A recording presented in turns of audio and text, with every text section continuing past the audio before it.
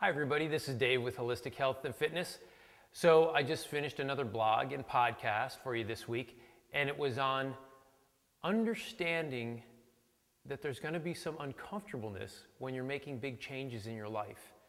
And the reason for that is anytime something is new, and if you have a big dream, if you're deciding, you know what, this is the year I'm going to get healthy, this is the year I'm going to start eating better, this is the year I'm really going to start finding some joy and some love and some peace in my life. This is the year that I'm going to start a new career, or I'm going to move across the country and start a whole new life. Whatever it is, because it is different, there is going to be uncomfortableness with it. So it doesn't matter whether it's something really amazing and wonderful and exciting, or if it's something like, oh gosh, I really wish I didn't have to go through this or do this, but I need to. There's going to be uncomfortableness. So what I want you to understand is where the uncomfortableness is coming from, because once you understand that, then you can see that you don't have to be afraid of it or worried about it or even let it affect you in your decision-making processes. So remember, we've talked in the past about your self-image, and your self-image is the image that you hold of yourself in your subconscious mind. So all the thoughts that you have, or a majority of the thoughts that you have, and how you feel about things, how you perceive things, the way you act and feel throughout your day, a lot of that is just based on the conditions of who you know yourself to be, which is your self-image. It's a blueprint, it's an autopilot that you've actually created yourself through your thoughts and your feelings and your beliefs and your values. You've said, believe it or not, this is who I believe myself to be. This is how I believe that I react or respond in these situations. This is how I feel about money. This is how I feel about starting a new job and that it's scary, or this is how I feel about the economy, or this is what I hear all the time. And so you've accepted these things as beliefs, even if they're not really true. You've accepted them. And so that is what you base your conditions on, or how you perceive everything in your life. And so that is kind of holding there. It's your autopilot. And now all of a sudden you come along and you say, even though this is who I believe myself to be, I'm going to now get healthy, and I'm going to create a really amazing life, and I'm going to create this career that I've always wanted, and I'm going to start this new job, and I'm going to marry this amazing person. But because it's different from what you're used to, what you believe yourself to be, your habits, it's going to set up conditions that are going to conflict. And the conflict comes from knowing yourself to be this, but wanting to become this. And so they're in contrast from one another. And even if this is so amazing and exciting and filled with wow, this is going to still set up that uncomfortableness and saying, but this is all I know myself to be.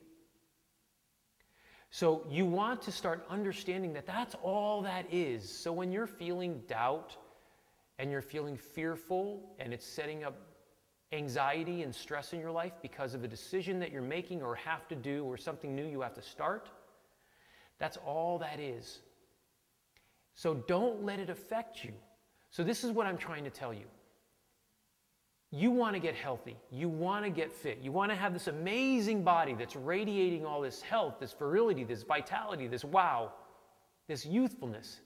And you want this really incredible life of a deep sense of love for yourself and the world and everything that you do in life. You want to find this deep sense of inner peace, because that's really all we're ever looking for, is that. Understand that by embracing that, you're going to make changes in your life. And those changes are going to be different from what you're used to, your habits of how you are right now. And so that's going to set up that little bit of resistance and friction, or what we're calling uncomfortableness. So now that you know that that's what that uncomfortableness comes from, you don't have to let it stop you, because what most people, that uncomfortableness comes in the form of thoughts which say, oh, I don't know if I can do this. Oh, that's going to be really hard. Oh my gosh, I'm going to have to make all this money before I can do that. I really want to start my own business, but oh my gosh, I'm not really sure how. What if I fail?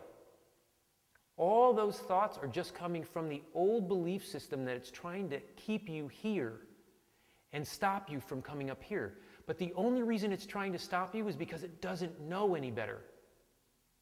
And so it sets up this uncomfortableness of saying, please don't do that. I'm uncomfortable with this. I really don't know what it's like, and I don't know, and so don't.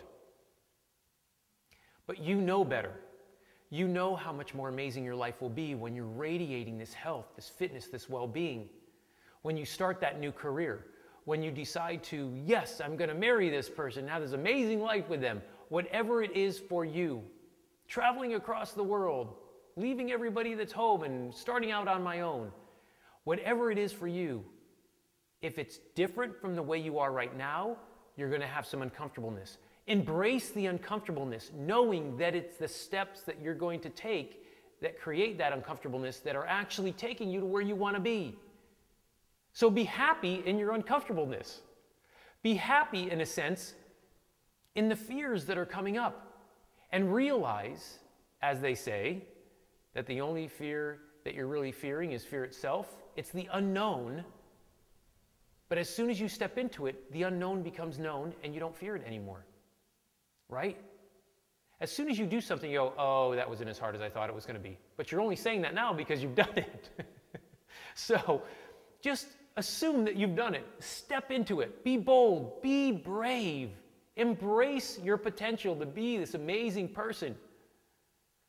And embrace that uncomfortableness. And know that every time you're feeling uncomfortable, it's only because you're becoming more.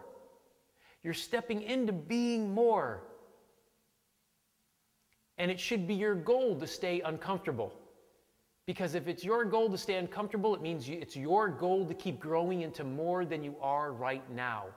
So no matter what level you're at along this way, you can be more.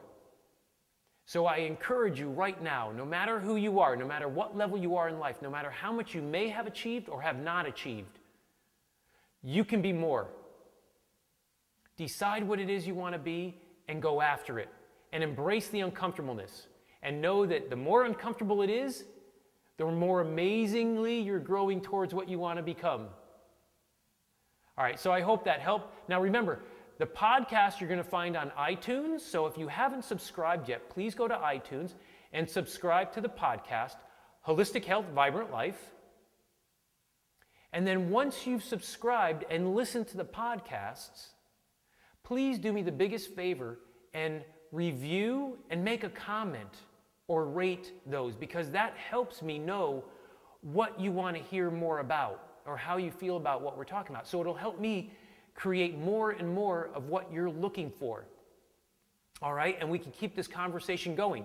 If you want to learn more and more about health and fitness, absolutely, then let me know. If you want to know more about this self-development and spirituality aspect of who you are, let me know that, because I do all of that with my clients and through the podcast. So I consistently want your input so that we can grow this and grow this and grow this into what you want for a library for health, wellness, and well-being, and what I can give and offer you on that level of health, wellness, and well-being. All right? So again, this is Dave Fresilli with Holistic Health, Vibrant Life, the podcast, and Holistic Health and Fitness, or holistichealth-fitness.com, the website. And I wish for all of you a vibrant life. Take care.